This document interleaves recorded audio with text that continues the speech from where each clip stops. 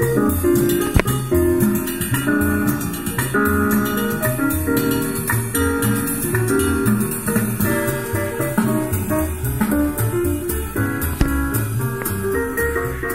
are comfortably zoned with the Zigzag Man in Alameda, California, pushing on the doors of life marked pull and fighting the unholy trinity as we go.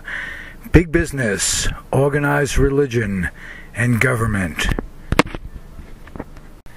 We are comfortably zoned in San Francisco, California. Welcome, welcome, welcome.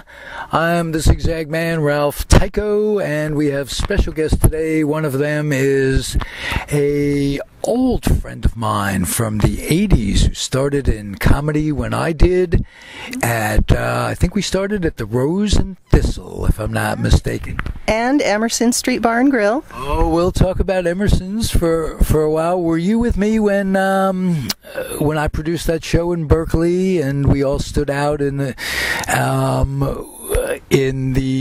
rain, as it were, with audience and performers, and the show fell through that night? Oh, I think I remember that. Yeah, those were many, many years ago, and we've been doing comedy over the years. Our guest is the very famous Rebecca Ward Kennedy. Welcome to Comfortably Zoned. Thanks. It's good to be here. Good to see you after all this time. Wow, it's been a long time. Well, I raised a child and a stepchild. Rebecca raised 3 children, and joining us in the studio is commentator Scott Gilpin, who raised 2 children of his very own. So we've got a lot to talk about. How you doing, Scott? Doing great, thanks, Zig. All right, we got a good show today, and I'm very happy that you guys are here. First thing I want to talk about is, because Rebecca and I came up in the 80s, what was your first on-stage experience like? Oh, wow. It was great because I'd gone to see Emerson's, the open mic, because I'd just broken up with a boyfriend and I was trying to look for something fun to do, and Emerson's was nearby. I saw a show and I thought, you know, the material I've been writing is at least as bad as this. So I went back the next week and I performed, and the host that night was Alex Reed. Oh, wow. And then he went on to win an Emmy for writing for Malcolm in the Middle.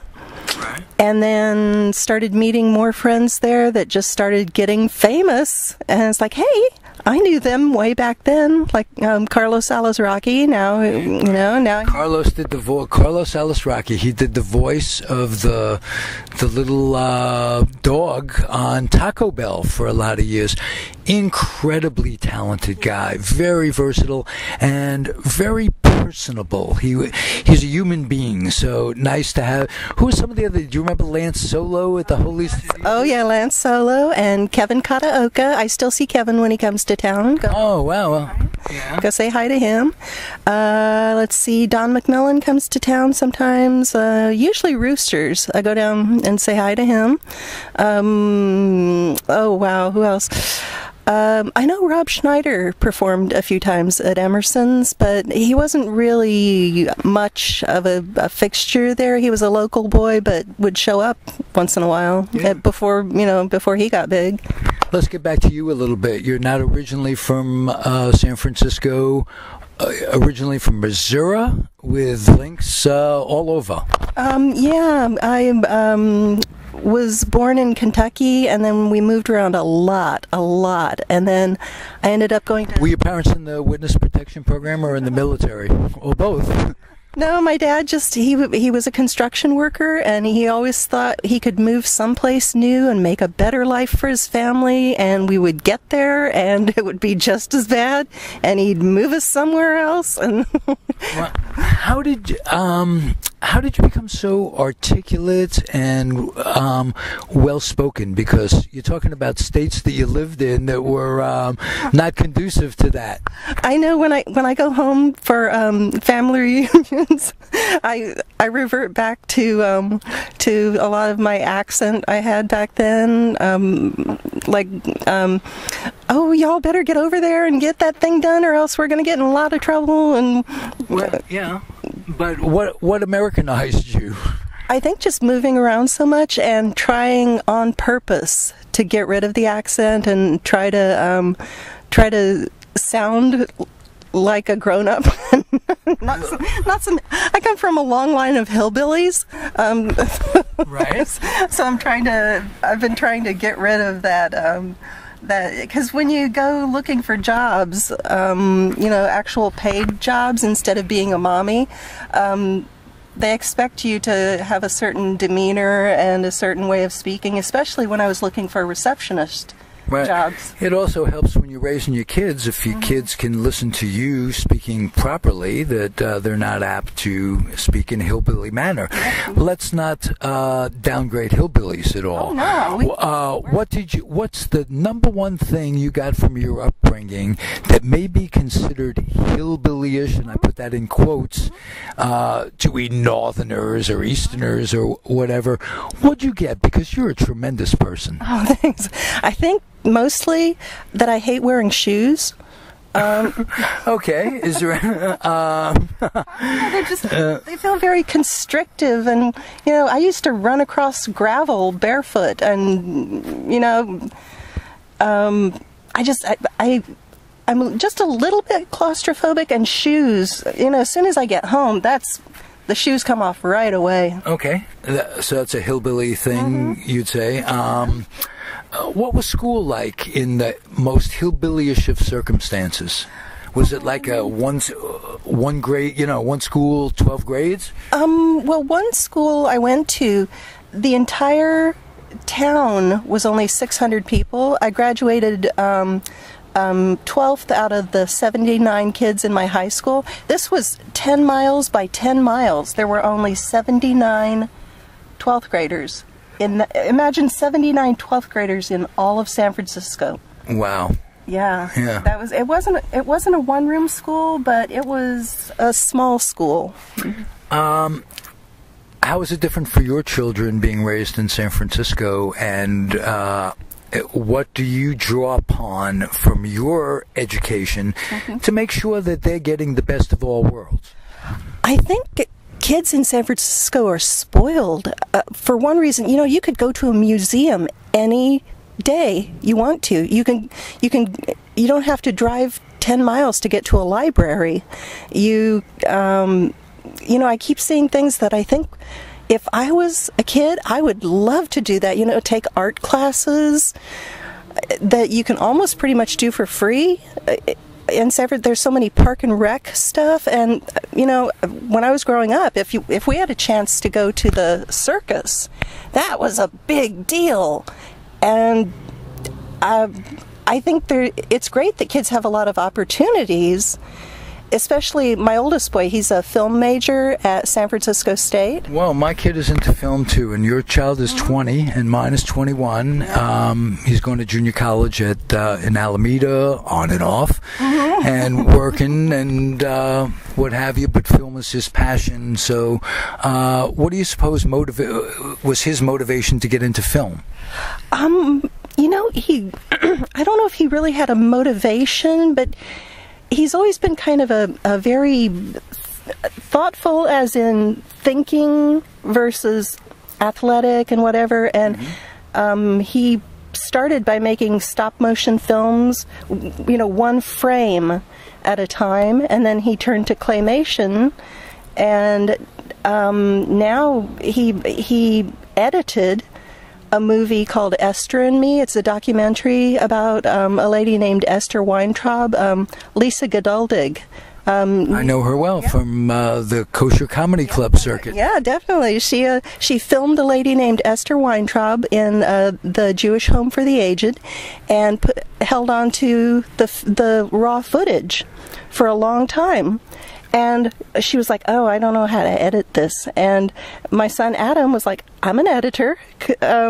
And now it's winning awards in Jewish film festivals all around the world. Wow. Yeah. That is very, very terrific. He's incredibly talented. They showed it at the Victoria. They showed it at the Roxy. They're selling the DVDs online.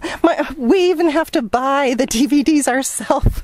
So, Comfortably Zoned is based on the premise of selfless self-promotion for those of us around us, and you become so quickly part of the Comfortably Zoned family. So you give our listeners out there all the info as to what's going on right now with your son, how to get to him, what his right now. Well, let's see. You can find him if you go to estherandme.com. You can find a link to how to get to Adam, and he's got other videos he's working on. He's actually editing a new film called Sin Padre, about a Mexican family without a father. And how they deal with that, and so he's working on that. If you go to Adam Kennedy Multimedia, he takes kids' school portraits, and he's working as a photographer at JCPenney. So, and I just saw a picture of him on your Facebook. He looks so much like his dad, who started out doing comedy with us way back then, and we both met very significant people, our spouses, as it were. Spousal equivalents. Yes, and they were responsible for our bringing kids into the world, and I think. To get back to the original premise of our interview, you stopped your career, basically, as did I. I was the house dad for Philip's first 5 years, and you stopped your career to have children and experience the satisfaction of that.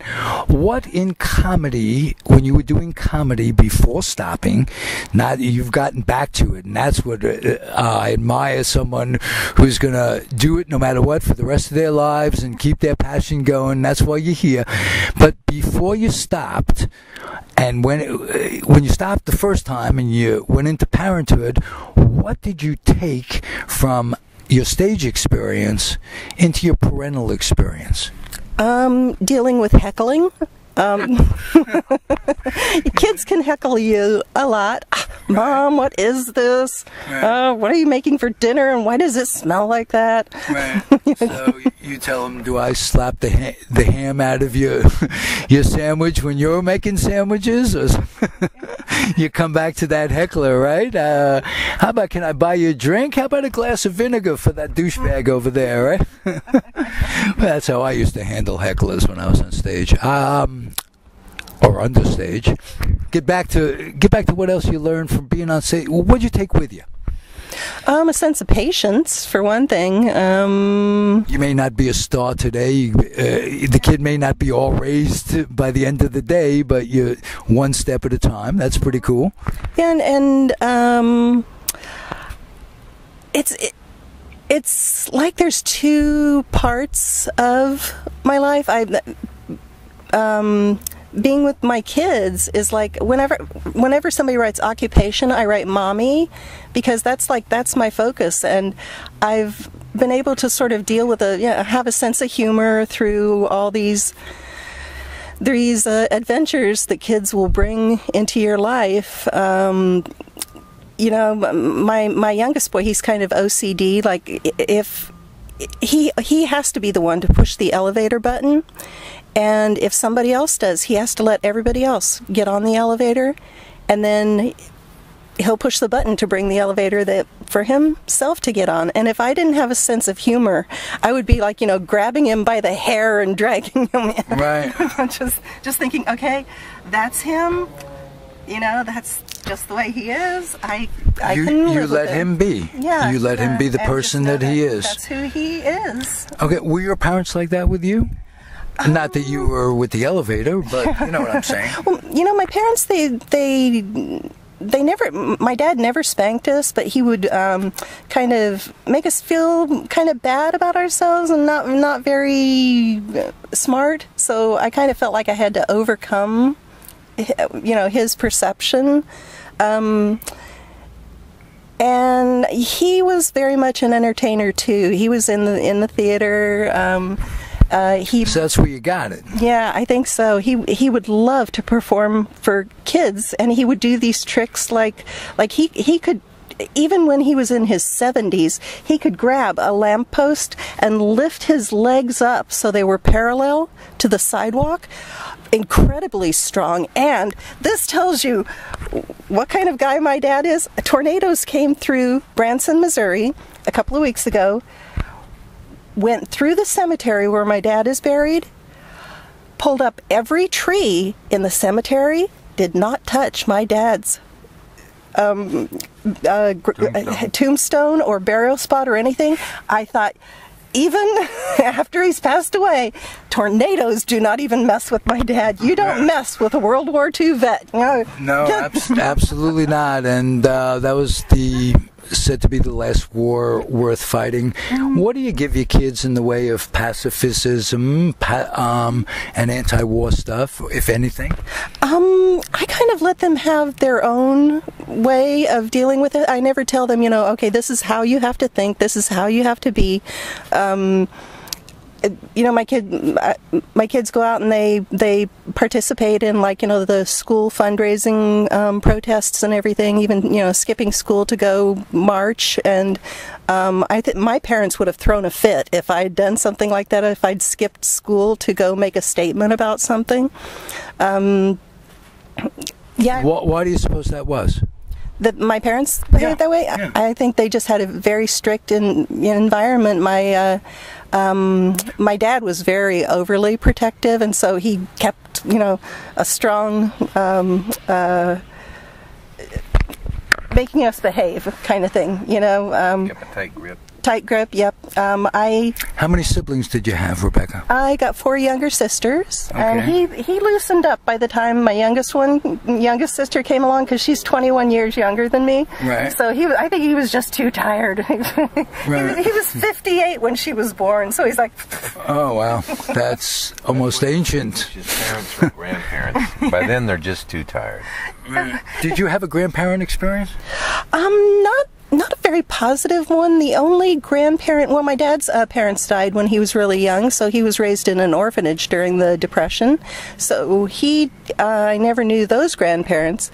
On my mom's side, my grandpa died when I was like 3, so I don't even remember him. My grandma, she wasn't really a grandmotherly, friendly grandma type. She was like the person we went and sat on her couch while my mom and her talked together.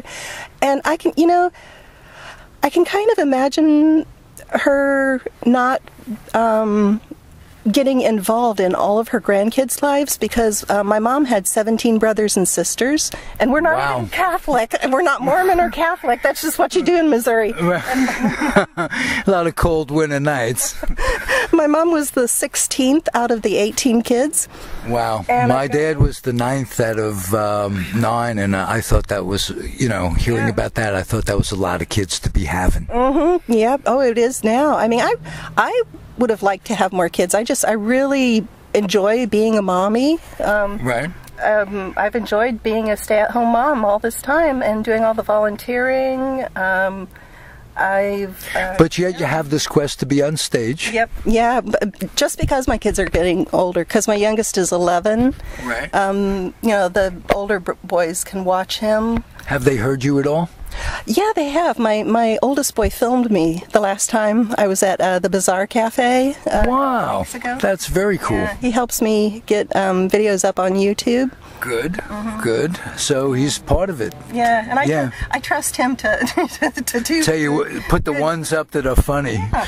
And my kids have heard me at Camp Mather. I don't know if you've ever been there. It's a family camp outside of Yosemite. I've heard of it. Mm-hmm. And I have to sort of self-edit when I do the talent show, because the preschoolers are sitting in front, so I don't do much. I don't go, remember last time you got laid? It's like, remember last time you had a juice box? Yes, we'll save that for another audience. Yeah. You have to. That's part of it. I can remember not being a very good panderer. I remember going to a show, and it turns out the producer weighed about 300 pounds, and I only had about 3-5 jokes, and one of them was about the dyslexic bulimic who got sick before eating. And she just looked at me, the producer just looked at me from the stage. It was a group of folk, and didn't have me back because I didn't choose what to say in front of the audience. But that's okay. I've been that way in the past. I really only get nervous if I'm going to a club I've never been before because I don't know what the audience is going to expect. You know, I could be walking into a biker bar and I'm going to have different material than if I'm doing the PTA fundraiser. Right. So if I've been somewhere before, I get a feeling for what material is going to work there, or if I watched the other comics before me. Great. Hey, two things. First of all, let's get back to your first stage experience. Tell me from start to finish. Oh, I went and signed up, and very, very nervous because I'd never... Just like an open mic? Yep, it was the open mic at Emerson's, and after I got off stage, I had a couple of okay jokes. Of course, when you're starting out, you haven't learned what works for you yet.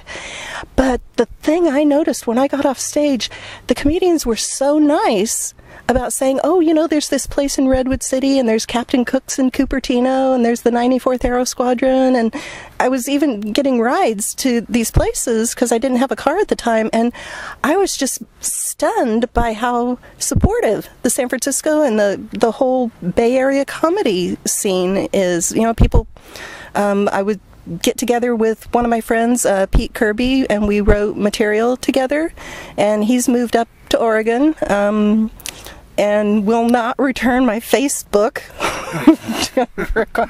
So, nah, that was a bad breakup. Well, that happens. Yeah, but while we were friends, we were really good friends, and I just found that I've developed a lot of really good friendships that I still keep in contact with, even after all these years. Nice. Yeah. Nice.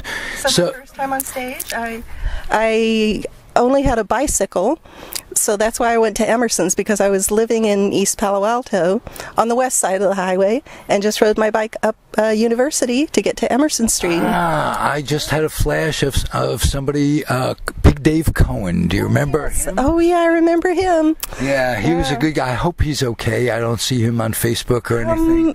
I think didn't Big Dave Cohen pass away? Well, that wouldn't be okay under the strict definition.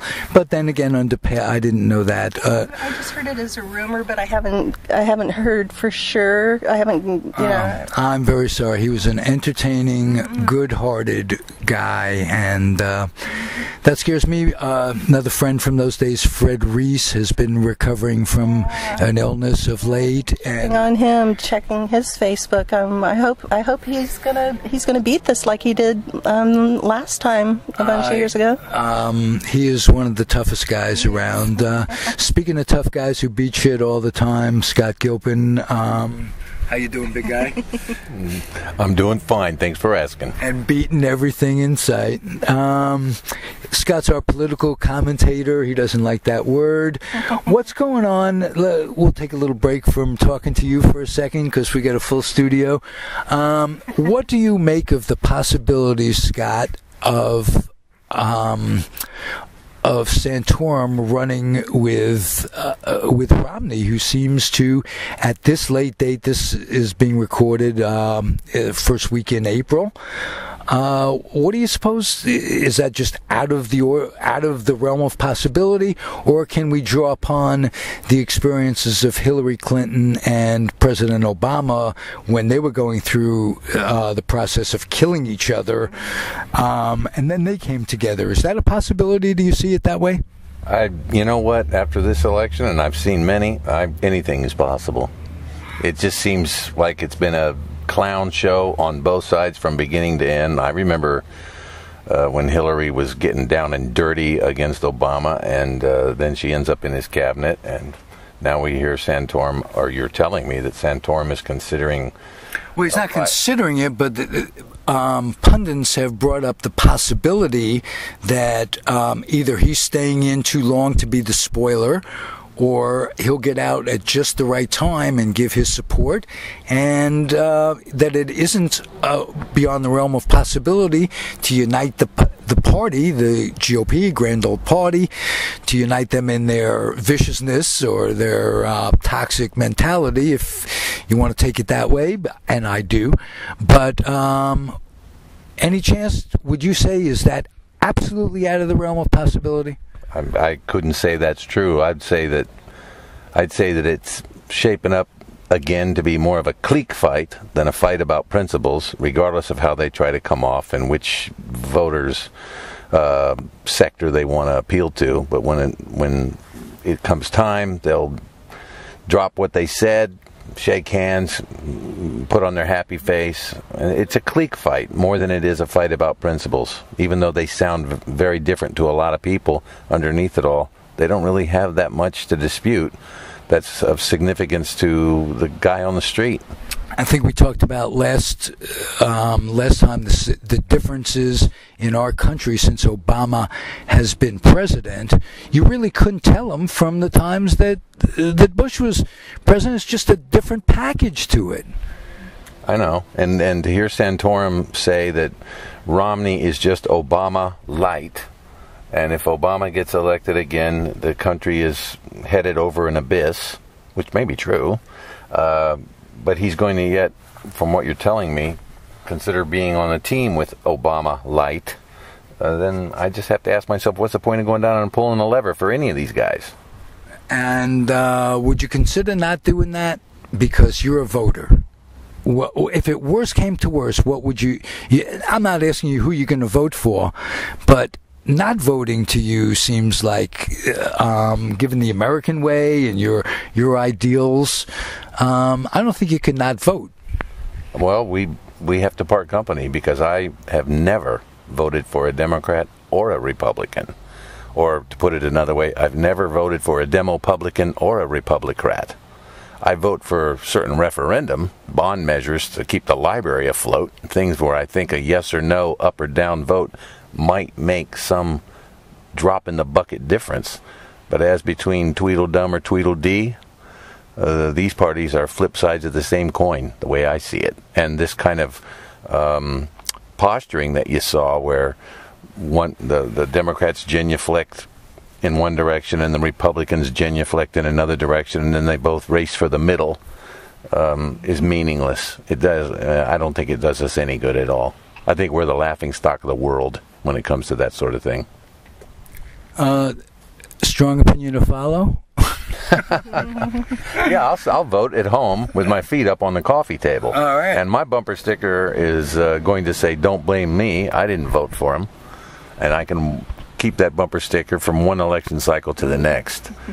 But like I said, when it comes to certain referendums, like California's famous for putting voters' initiatives on the ballot, certain of those I take very seriously, and I pull a lever for it, because I think it matters somewhat. You really have a little bit of a say. Here's a question. In Alameda, where I live, I've been bombarded lately. You come out of any supermarket, you have folks that are vying for your signature, trying to get you registered so that you can vote for this, that, or the other thing.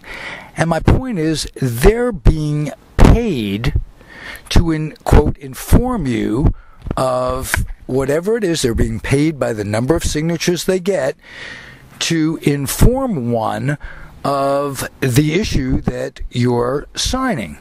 Now, two things.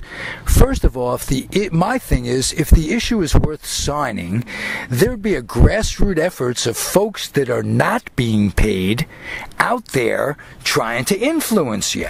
Mm-hmm. Is there something inherently wrong with a system that trains puppets to recite an ideology just so that they can get people to sign it, and the more organized they are, that's what determines what goes in? Can you talk about that a little? Is it just not, are you just buying votes in that case? In that and many other cases, but listen, I don't have a particular problem with somebody who's paid to go out and collect signatures when there's full disclosure that that's what his role is. Because a lot of the grassroots support for different initiatives comes from people who have day jobs, Cool, but there is no disclosure. That's not even brought up. And they're not objective when they explain the issue. They're not objective about the other side of the issue, and there's always two sides to the issue. I agree, but I don't expect them to be anything but partisan, because they're paid by one side to pump that cause. So that paying them makes them partisan, and they're being paid to spew their beliefs, which makes them partisan. And so you're buying their partisanship. I don't think that's any different from the people who run for office. They're being paid by lobbyists to take the positions they take. I don't see a difference there.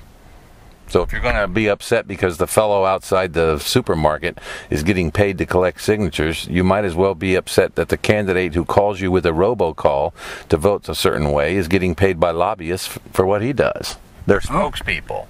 That's what they're hired spokespeople. Like talking heads on the 5 o'clock news hour. So how do we evoke change? For Christ's sake, I'm 65 years old. I want some change. I want some peace in the world.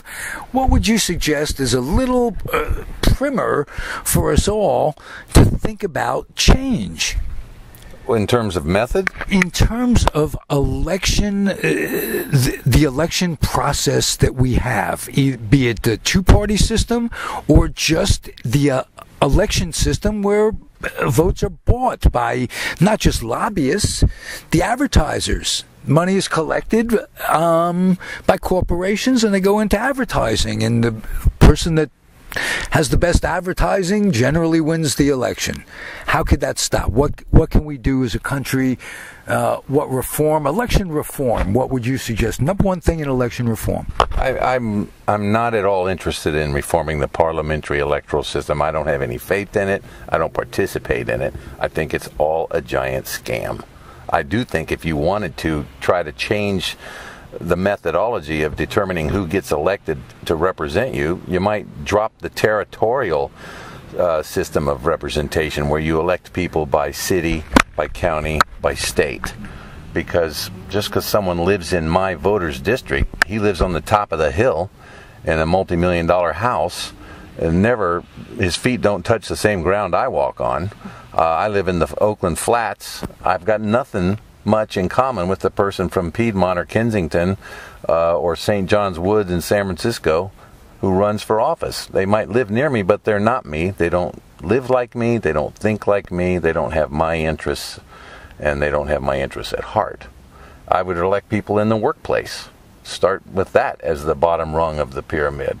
Because if I'm an industrial assembly line worker, or I'm a secretary, or whatever I happen to be, I'm in the medical field, if I elect people to represent me at the bottom level of representation, my immediate direct representative, I know that they live like me, they pay the bills I pay, they have issues like I have to contend with, and they're more likely to think like me. And not only that, I know where they work, and if I don't like what they're doing, I have better access. I don't have to pay a lobbyist to go speak to them. Very good point. Scott, it's tremendous being you, buddy. I learn from you on a daily basis. And thank you for being here. Thank you both for being here, but we're not done. We're going to talk about an upcoming comedy competition that you're participating in, Rebecca Ward Kennedy, and tell me what that's about, where it's at, how you've progressed. Yeah, it's a Bunjo's Comedy Club, way out in Danville. Or Dublin. Sorry, I keep getting mixed up. It's out in Dublin, and they started the preliminaries. I came in second out of 12th, so I get to move on to the next round, and that's coming up April 27th is the next round. I hope I do as well as I did. I hope it wasn't just a fluke right? that I had a good set this past time. Why would it be a fluke? Oh, I don't know. Sometimes you click just right with an audience, and then another time you can do the very same material and you hear crickets. Right. And then the crickets stop chirping. And that is why, not just because I did it, I admire every comedian, every musician, every poet who has ever gotten up on stage and put it out there and asked for a response. You don't always get the response you want. Yep. And you have to be prepared for that, and you have to know that you love the material or you wouldn't be doing it. Yep. You have to be married to the material in a way that you believe in it and you stick with it. And I'm just so proud of you that after the best career you'll ever have, by my standpoint, I was the house dad. We cannot find anything as meaningful as that, from moment to moment. What we call in the tribe, the Jewish tribe, it's called nachas that you get from your kid. Pleasures. It's not a literal translation, but what you get from your kid you can't explain. And that we share that, we got that from our kids. I'd like to talk real quickly about our spouses a little bit, who brought the kids in. I know about mine. We'll talk about Diane in a second. But how about Mr. Kennedy? Yeah, we met, I like to say our first date was 58 hours and 23 years. And after all this, about 17 months ago, he filed for divorce, and he moved out this past Saturday.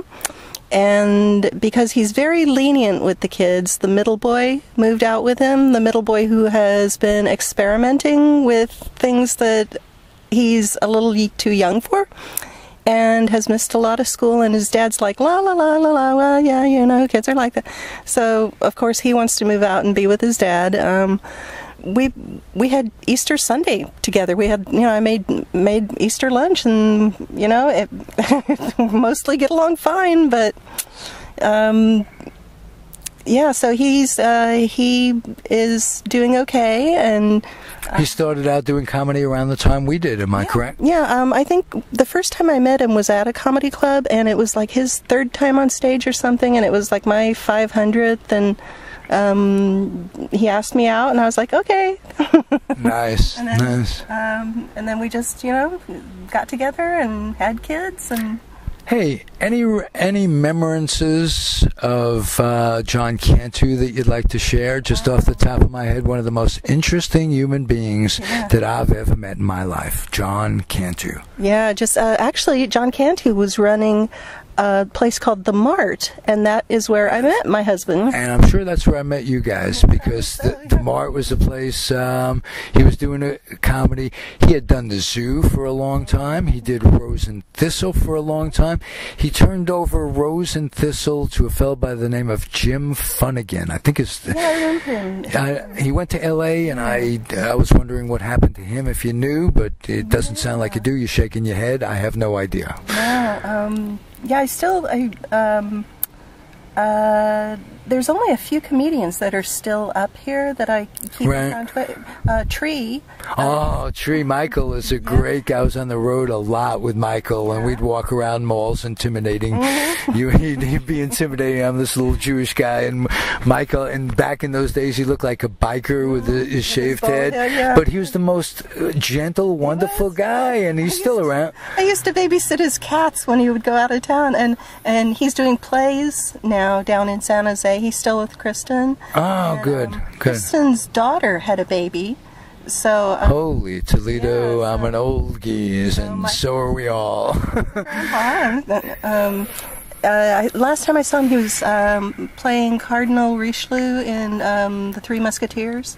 Oh. And so he's doing a lot of San Jose theater. Theater, yeah. I think he gave up the stand-up. I haven't heard of him doing any stand-up at all for a long time. That's very sad, because some of the most talented, funny, unabashed humans aren't the ones that keep going, and that's sad on that point. But everybody finds a venue. I've been trying to do radio a little bit, and everybody's different. Everybody works differently. How about Stu, Benjamin Stewart? Any memories of Ben? Oh, I remember we gave him a ride once. I did in the car, to San Jose, to Santa Cruz, a gig.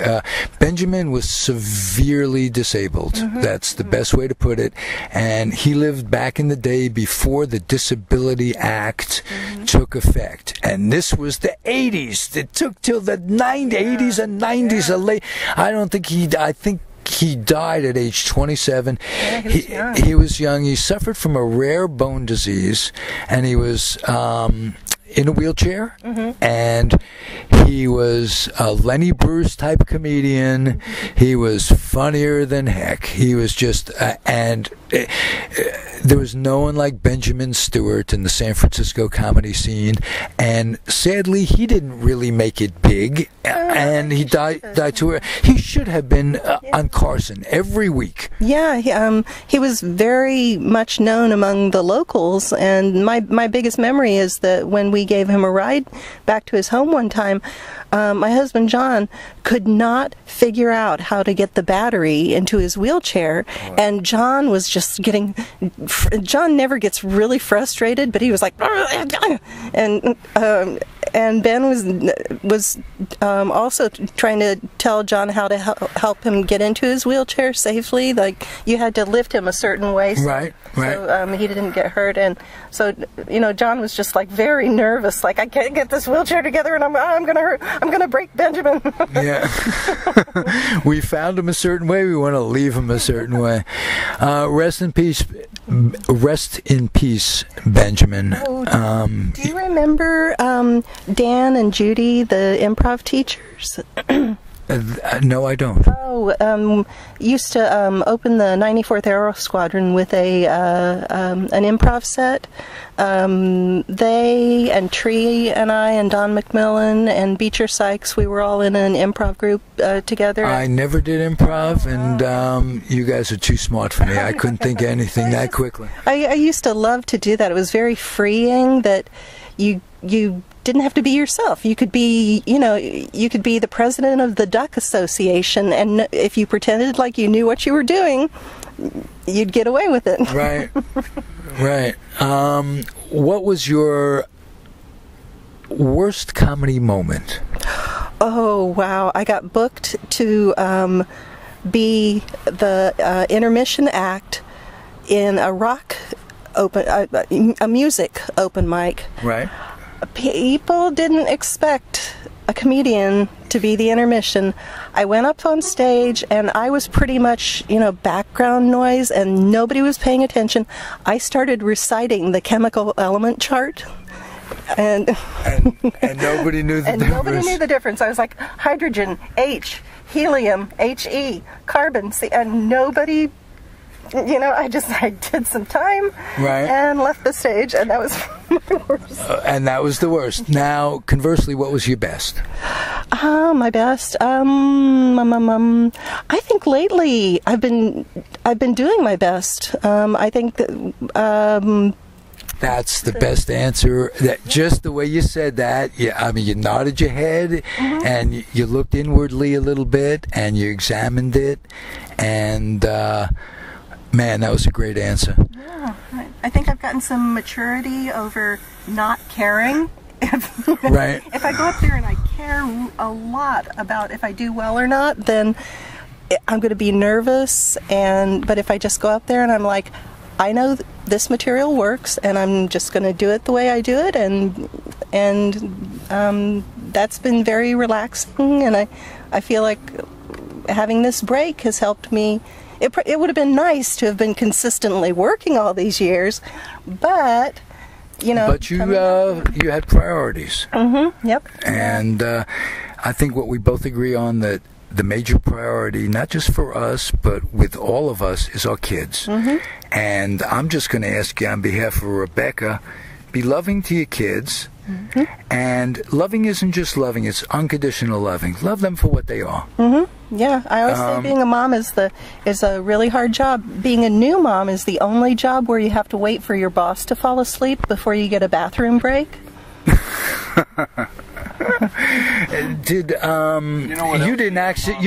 Oh, excuse me. You know what else being a mom is? It's the largest pool of uncompensated labor in the world. Yep, yeah. Oh, you know what? I ran into Tom Amiano at Safeway a few days ago, and I told him he was my hero when one time he suggested subsidizing new mothers for a while. I was like, yeah, we are worth something. More than you know, Rebecca. You really are. Which brings me to Diane. Diane Satin started just exactly the same time, and we met doing comedy as well. We mated, as it were, and both enjoyed a different slant of raising children. Diane is a career person. When we were doing comedy, she was getting her PhD at Cal. She wanted a career, and she wanted a child too, but she didn't want strangers raising her child. So we got together, and I was the stay-at-home guy. I wanted a child, but over a lifetime experience, I was 44 at the time, and I wasn't going to make for a financial, stable kind of guy that could be responsible for a family and do it right. So we gave each other what we always wanted, and it's worked out. After the first 5 years, we went our separate ways. Diane and I raised him together, but not together. That's I became van man and motorhome man. I bought motorhomes and van. I live as a tourist, and I use Wise and 24-hour fitness centers, and go around as a little gypsy. But I'm home. I'm based right where my kid is, and have been all these years. It's been great from that standpoint. Diane did something a little bit out of the ordinary that needs to be commented on. After we split, she thought that it would be great for Philip. She couldn't have any more kids at that point, but she thought it might be great for Philip to have a sibling. So they went down. This was Diane's thing, and brought a little brother, 5-year-old at the time, Christopher Foster, ironically became her foster child, and she later adopted Christopher, so Philip has a brother. And it wasn't my thing, it was hers, as she told me right from the get-go, but soon enough, Christopher and I bonded because he was Philip's brother, and so in essence, she gave me 2 kids, and she's been terrific along those lines. And we've seen eye to eye on very little else over the years but the well-being of those kids. And we've come to realize she's been ill a little bit lately, and we've had the chance to talk over a whole bunch of stuff, that it was always Phil first and then us. And it was okay that way. So I want to reach out once again on the air and say thanks to Diane for all she's given me. She's the Mother of the Year every year, and the mother as well. So she has the way of being both, and I have the way of being both too. We're gray. Folks are just gray. We're not all good. We're not all bad. We're just doing the best we can. Myself, I have a lot of Popeye in me, where I am's what I am, and that's all's what I am. And I also have a lot of Popeye in me that's all's I could stands, because I can't stands no more. And today was a perfect, you've witnessed that today, under some excruciating circumstances, and it doesn't matter, does it? We go on with things, and life goes on. Yeah, the current studio right now is about the size of the Holy City Zoo green room. Right. Yes, exactly. We're using a makeshift studio at the moment. We are on the road with Comfortably Zoned in San Francisco, California. Literally on the road. It's been great. I've so much enjoyed your company. I have 2 questions to ask you. Will you become a friend of the show? Sure. And you'll come back? Oh, yeah, definitely. And you'll just share stuff. It doesn't have to be comedy. You'll be part of us, and you'll call in from time to time, and you'll want to come in the studio, wherever that studio is. Yeah, definitely. A, and B, Did you have fun? Oh yeah, definitely. Definitely. It's always fun hanging out with you. That's the last question I ask in every interview, and I've never gotten a no from that. And you lit up when you said that, so I know you'll be back. Yeah, definitely. It's fun talking with you. I remember when you were Becky. Yeah, that's when I was living in my friend Judy's house. Her daughter was named Becky, and so we were Dos Beckys. Yeah, and then as opposed to Dos Equis. Yeah, and then when I started doing more stand-up, I changed it to Rebecca. So we've been at it for 25 years or so. Yeah, a long time. Forgot to listen to the response about Cantu, John Cantu. What do you remember most about John Cantu? And then we'll close it out. Oh, just that he was everywhere, doing everything, very curmudgeonly sometimes, but also very much full of good advice that a lot of people gained by listening to him. He was a good guy. Comedy. So I'll tell you what John Cantu told me once. When I went into this, I thought, well, I have a lot of political views. I'll just get up on stage and, everything's so funny. So I do a set once, and I come off very early on in my career, as it were, and he says, I like that political stuff. He says, but every now and again, you can feel free to throw in some humor and stuff, too. So I said, I'll try to work on that before I pursue my comedy career, and by the next time I was a little funnier. You get a little funnier, and each time you do it, and it's all a matter of the fun that you get from it. Hey, thanks, Becky. Yes, thanks, Ralph. And thank you, Scott, for being here today under adverse circumstances. Thank you both, and nice meeting you, Rebecca. Yeah, it's nice to meet you, too. Glad you're comfortably zoned, both of you.